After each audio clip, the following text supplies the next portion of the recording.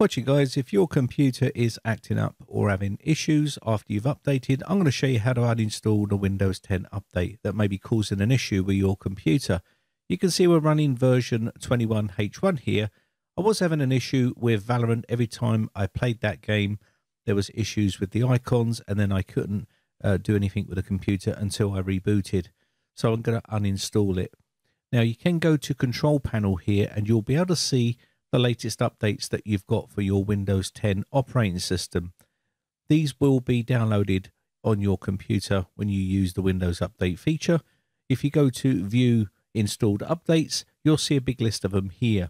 Now, sometimes when you click on these updates, right next to the Organize button, you should see an uninstall feature where you can uninstall it. With this particular update, because it's a feature update, you won't be able to uninstall this by this method. So you will have to use a different alternative method to uninstall this feature update.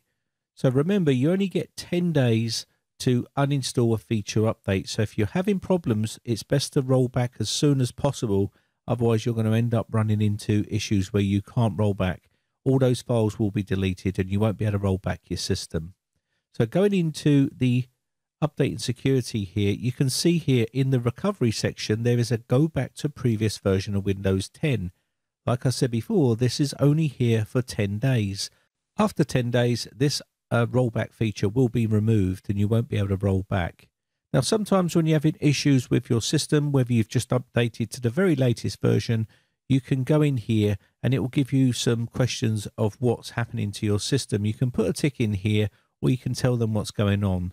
It will also say before you roll back your system, check for updates. Sometimes they release fixes and bug fixes for this, and you can click update and then go and check for updates. Unfortunately for me, this update wasn't fixed and I had to roll back. Now, this is not always for every single person that uses their Windows 10 operating system. Some people have no trouble at all with their updates, and other people may have audio issues or other types of issues with their system. So what I'm going to do is going to roll back this system. So I'm going to go back in here, tell them what's going on. It's an app issue, and I'm going to say no thanks. Then you're going to get what you need to know. So basically read all this information here, and you can see here, after going back, you'll have to reinstall some apps and some programs that you've installed. Also, you may lose any sort of changes or settings that you've made to the system. Also, it's going to say, are your files backed up? This shouldn't really affect them, but it's best to be prepared. In other words, if the rollback feature goes wrong somewhere and you can't roll back, or it just doesn't let you go back or forward after you've had an issue with it, then you're going to lose all that data. So it's always best to basically back up all your data yourself and don't rely on Microsoft to do it for you. You can see here, don't get locked out. It's basically saying if you used a different password for the sign-in on your previous version or previous build, then you will need to make sure you know what that previous password was. Otherwise, you're going to be locked out of your PC.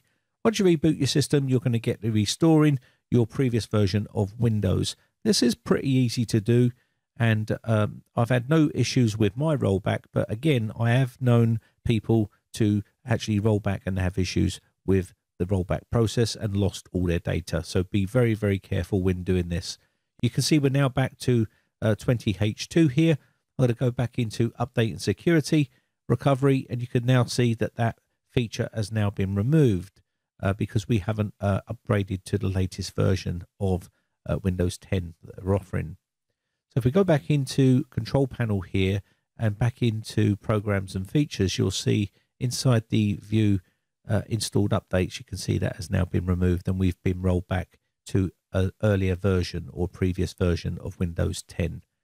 Now, if you can't boot up your Windows at all, then you need to remove it via this method. You can restart your system here and it will do 5 attempts to boot up. And if it can't boot up, it will take you into choose an option. Go to Troubleshoot and then go to Advanced Options here. Inside here, you're looking for Uninstall Updates. Inside here, you'll get to be able to choose an option to uninstall the latest quality update or uninstall the latest feature updates. You can then go into the option that you want to remove and then log into your PC via this method here by putting your password in, select OK and go next. and then uninstall that feature update. It's that simple. Once you click on this button, it will start to uninstall that feature update or the update that you installed and go back to a previous version of Windows 10 that you was using before. Just make sure you back up all your data on a regular basis, and that way you're not going to run into any issues where the rollback feature goes wrong and you end up losing all your data. My name has been Brian from briteccomputers.co.uk. Hope this one's been useful. Just want to say a big shout out to all my YouTube members who will join my YouTube members group. I shall see you again for another video tomorrow. Bye for now.